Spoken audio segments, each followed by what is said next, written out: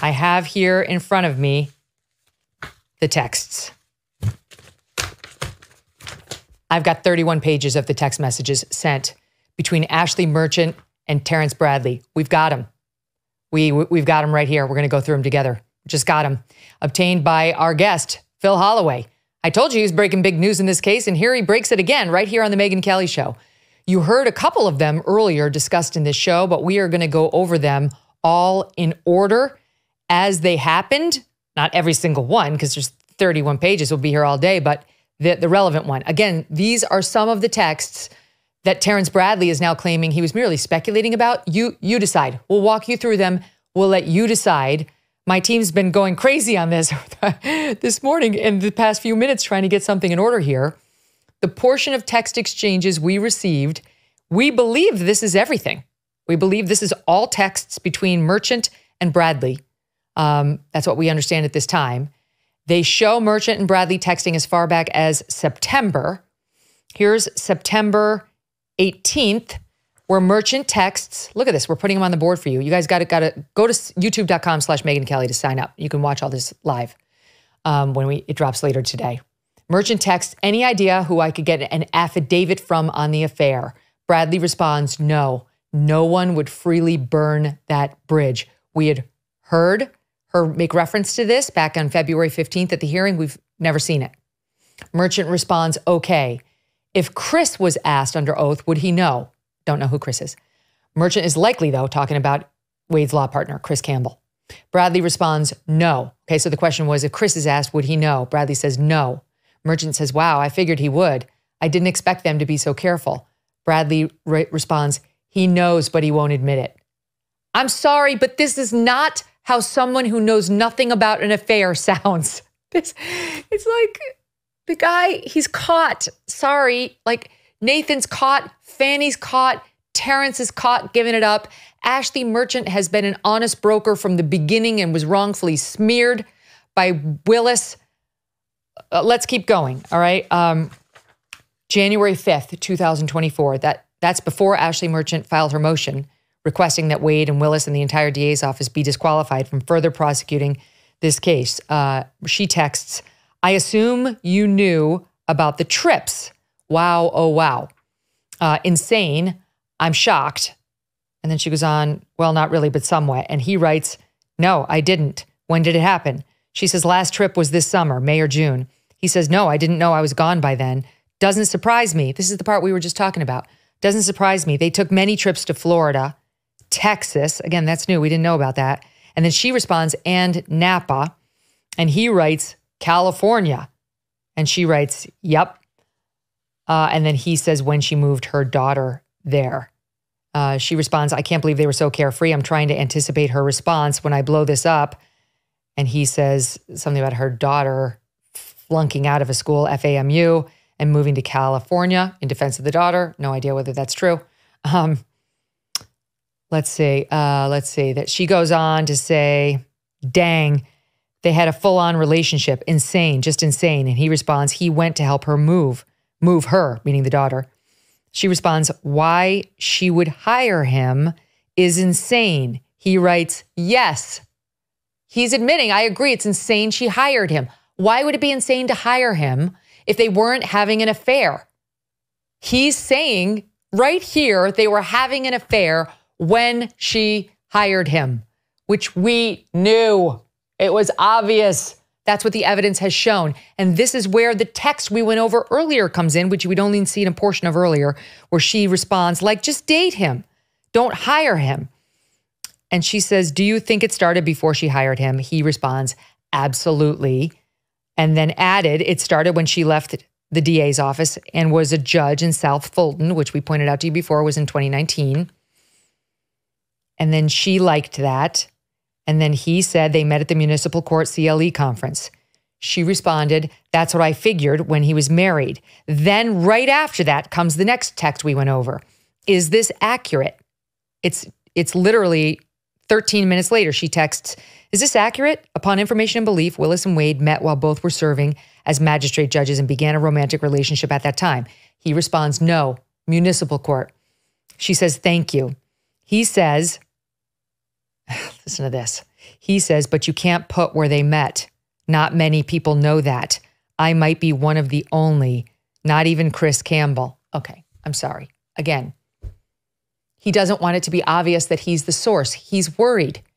He knows it doesn't look good for him to be sharing this information about Nathan Wade, with whom he has clearly had a falling out because he left the law firm. And we saw in the cross-examination that was done of him on Feb 15 or 16, they accused him of sexually assaulting either one person twice or two people. He denied it. Okay, we're going to get to that.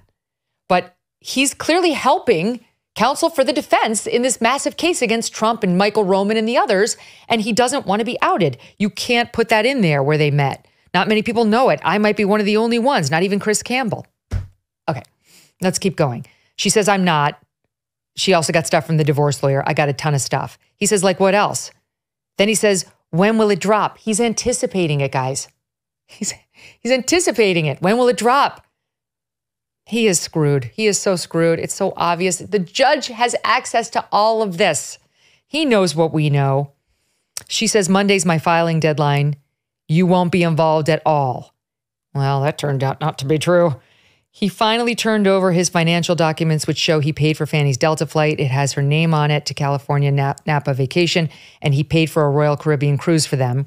This is Ashley Merchant finally realizing about all the trips. Blah, blah, blah, blah, blah. Then she asks him, this is January 5th, do you even talk to him anymore? And then she said, let's see, Fani is the one in most trouble. She didn't get county approval to hire him. She's required by statute to do so. And he seems to be responding to, do you even talk to him anymore? No, I don't. That's also kind of interesting. Okay, then she says, I can send you a draft. I'm almost done with my motion. I can send you a draft. Can't wait to hear about your trip. And he says, okay, happy hunting, LOL. I'm sorry, but there's like 180 between this person in these texts and the man we saw on the stand. Happy hunting. Don't identify me. Like offering ideas, volunteering information. It continues. Let's see. To your knowledge, has Nathan ever prosecuted a felony? I can't find a single one. Never in his life has he ever prosecuted a felony.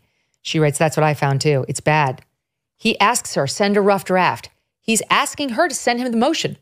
Merchant responds, let's see. Okay, promise not to share it. I don't want it leaked before I file it.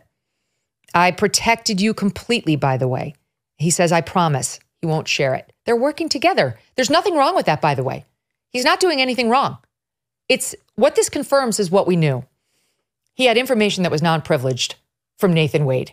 He felt more than comfortable sharing it. Maybe the two didn't get along. They haven't talked, he said, in a while. And he obviously wanted Ashley Merchant and the defense to know. He wanted them to know that this is the truth. This is before Wade and Willis have taken the stand to deny it under oath. Maybe Terrence Bradley's thinking they'll admit it under oath. He says to her they're going to deny it.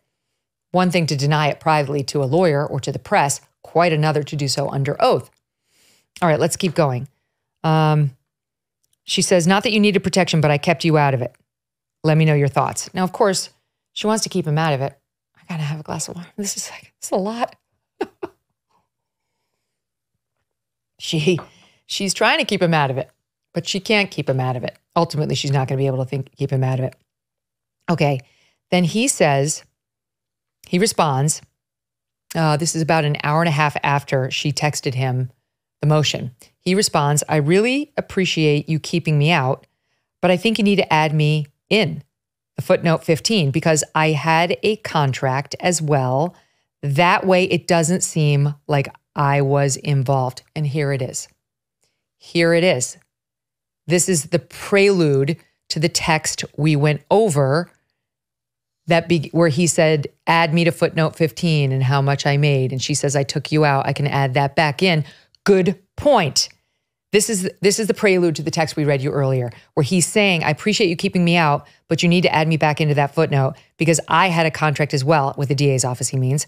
And that way it doesn't seem like I was involved. You guys all see it. You know what he's doing. He doesn't want it. Of course, he doesn't want it out there that he was helping, but he was helping. Okay, keep going here.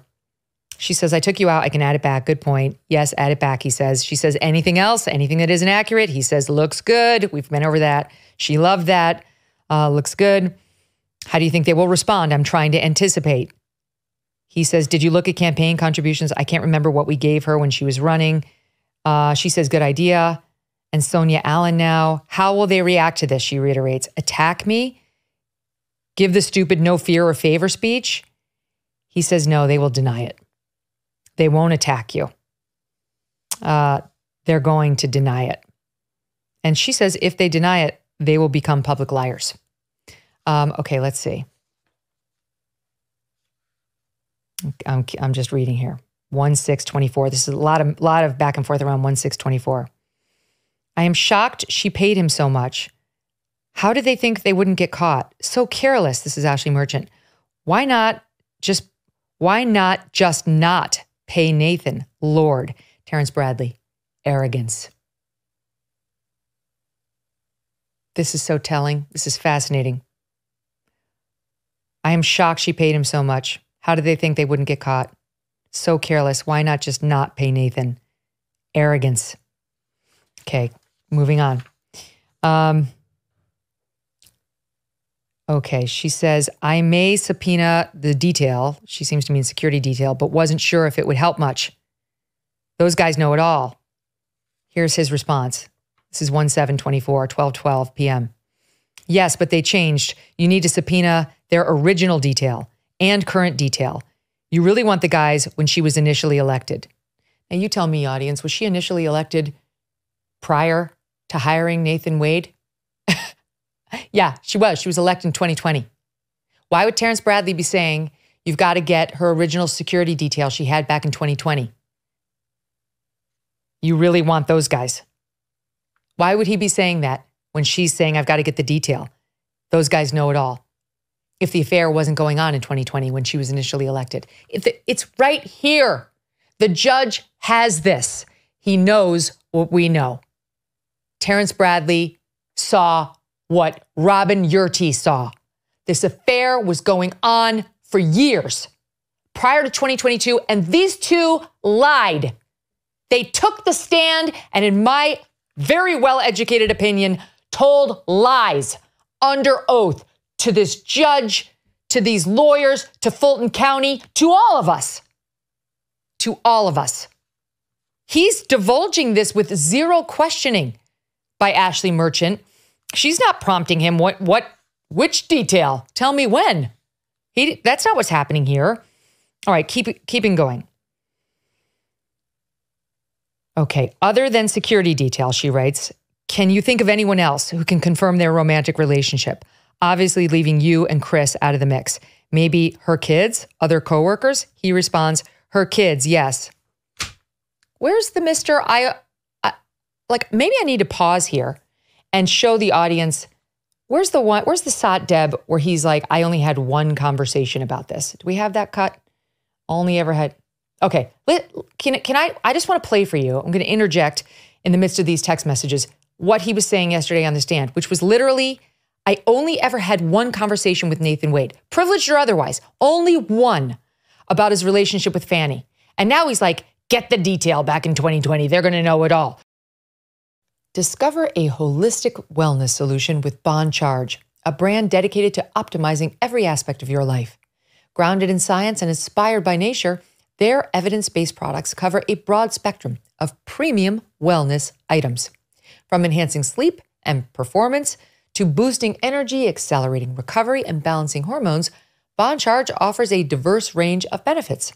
Consider the infrared sauna blanket from Bond Charge that they say can burn extra calories and detoxify.